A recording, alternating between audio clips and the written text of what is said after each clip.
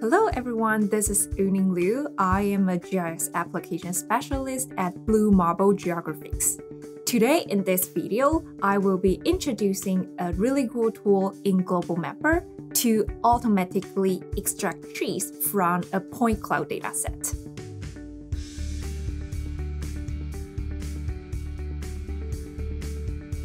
In Global Mapper version 25.1, there is an updated point cloud automatic analysis tool that has a variety of functionalities to post-process your point cloud in an automatic way. You will get meaningful and portable output from those automatic tools, such as the classification tool, segmentation tool, and the extraction tool. It can be seen as a hub for point cloud automatic analysis, so like a factory to derive valuable information from a loaded point cloud datasets to generate meaningful output in different data types to represent your GIS data. To demonstrate this, I have had a sample point cloud collected in a small neighborhood in California, United States, loaded into my workspace. Here, I can visualize the point cloud in different ways by changing the LiDAR draw mode from the drop-down menu. I can color LiDAR by RGB color if your original data points are attributed with RGB values.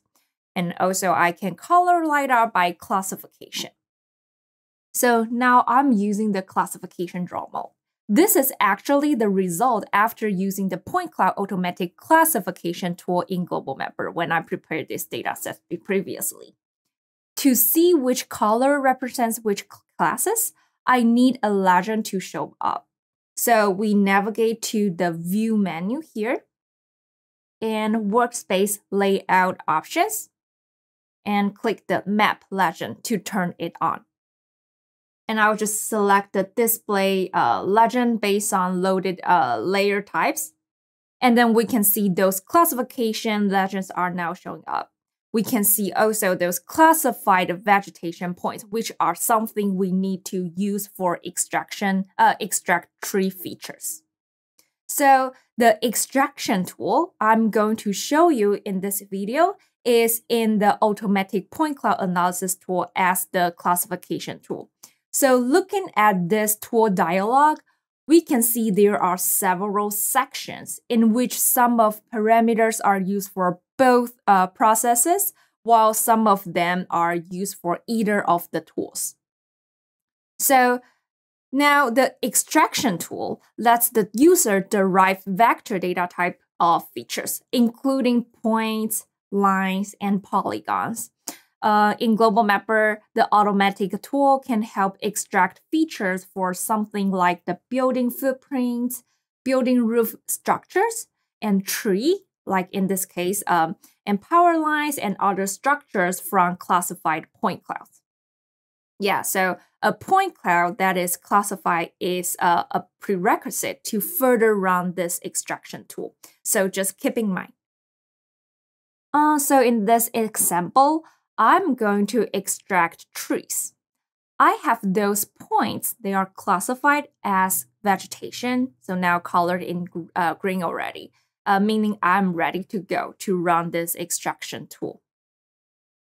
Looking at our window, here are some several parameters that are associated with this tool. First is the resolution setting. So to analyze, extract my point cloud, I want to make sure the setting will not be either too large or too small, possibly like a 15 centimeters to extract a standard tree in this case. Note that this setting should really depend on the density characteristic, the point spacing of your point cloud. So you can find those informations by opening the metadata tool here. So as you can see, the point spacing of my data set is roughly 0.1 meters. So I will just set 0.0 meters in this case. For an actual case, feel free to tweak around and to see what the appropriate setting for you is for the most perfect output.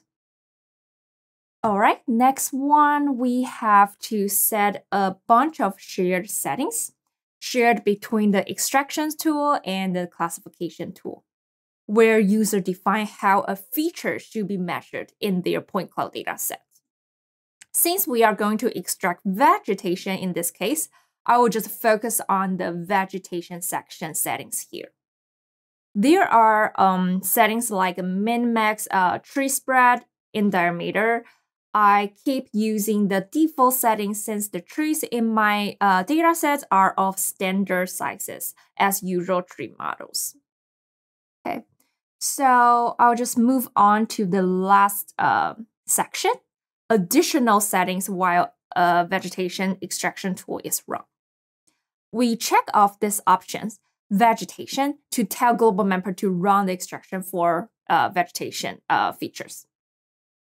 Those resulting output will be point features extracting from my point cloud, and those points represent individual trees. We can also check this option to additionally create tree coverage polygons as a separate output layer. So they will be useful if text like vegetation coverage calculation is involved in your project. And the third option, the third output option is mesh. So basically, those vegetation point clouds will be constructed in a 3D mesh surface object format. So this option is something useful when a 3D object is needed as an output. For my demonstration, I'm now going to check to create a vegetation coverage polygon as an additional output. And I will just start to run the extraction tool by clicking the extract features at the very bottom here. Okay, so there should be two resulting layers. One stores point features and the other one stores coverage polygon features. So we can now close my original point cloud data layer, then turn on my terrain elevation data I generated from my ground points with the elevation grid creation tool in Global Mapper. And then the location of each tree is now represented in a really straightforward way, rendered on top of my terrain layer. See, we can take a closer look at this extracted vector data. So if we use the feature info tool and click this point, you can see a lot of attributes about approximate measurement information that are automatically stored there.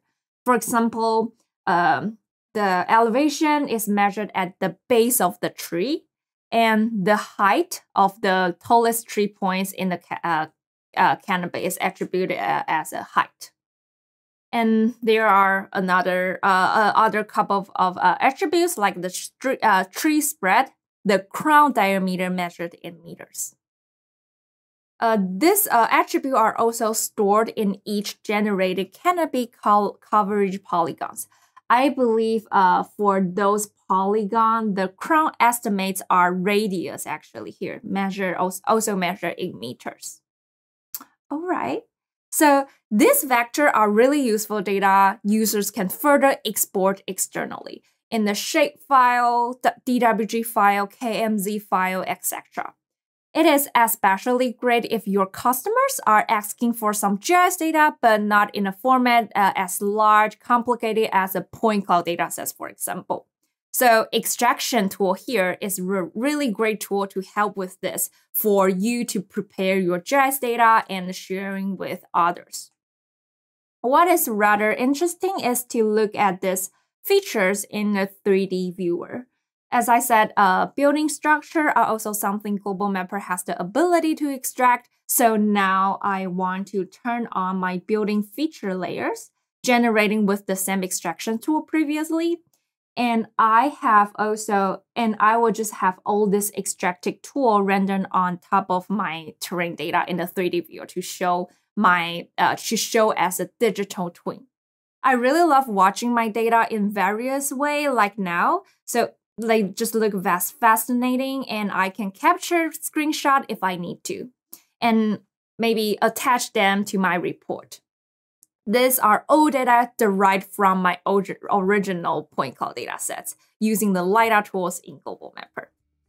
Alright, I hope you've enjoyed this video and will benefit from our tree extractions tool by integrating it with your current geospatial workflow.